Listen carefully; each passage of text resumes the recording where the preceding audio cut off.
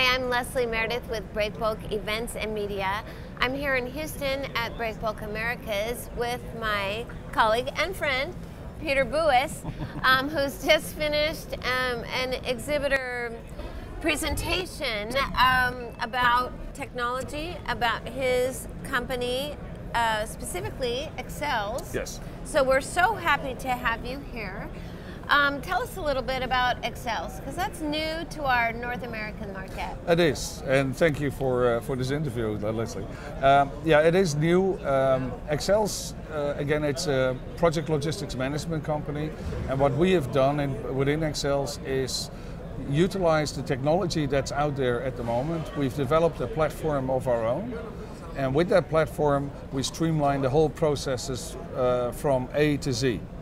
So we're taking out a little bit the freight forwarder type of work which is done at the moment, the traditional work, and we're going in there more as a consultancy company almost.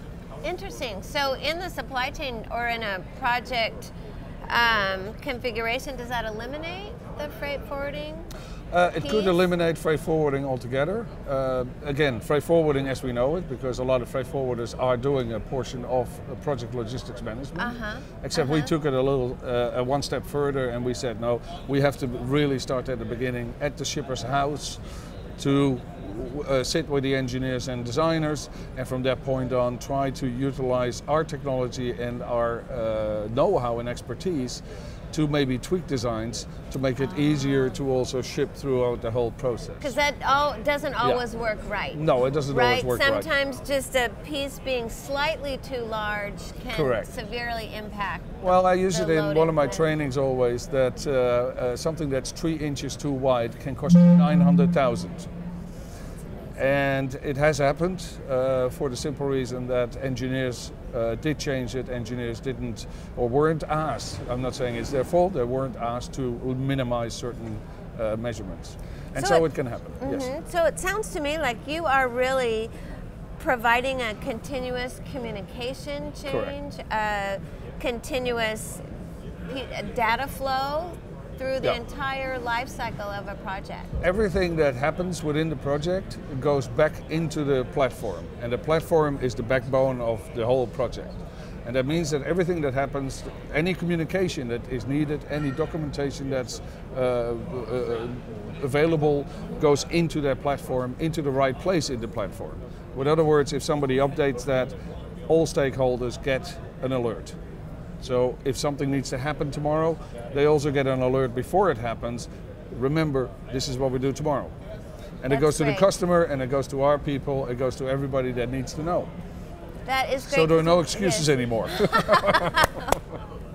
Well, that's great too. That's great. Yeah, so it sounds to me like you are really sort of reining in, if you will, or managing all of this data that's out there. We hear so much talk of big data, but not so much of the application. And it sounds like you've solved that problem. Yeah, big data is great. Big data can be very useful in certain industries. I'm not convinced yet it's going to be something for project logistics, because projects are continuously changing. They have a specialized demand.